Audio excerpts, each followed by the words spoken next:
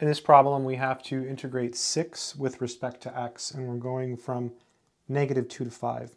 So this is called a definite integral, and you know that because you have these numbers here.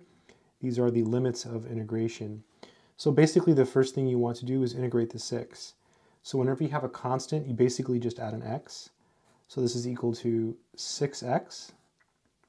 And you can check this by taking the derivative of this. The derivative of 6x is 6, because the derivative of x is 1, so you just get 6 times 1. Because this is a definite integral, you don't have to write the constant of integration. Instead, you draw like a little bracket like this. Then you have your limits of integration. Then you plug in the top number first. So this is equal to 6 times 5. Then you subtract, that's part of the formula. And then it's 6 times, and then you plug in the bottom number, so -2. So this is 6 times 5, which is equal to 30. And then 6 times -2, well, that's going to be 12. So this is plus 12. And so that's equal to 42.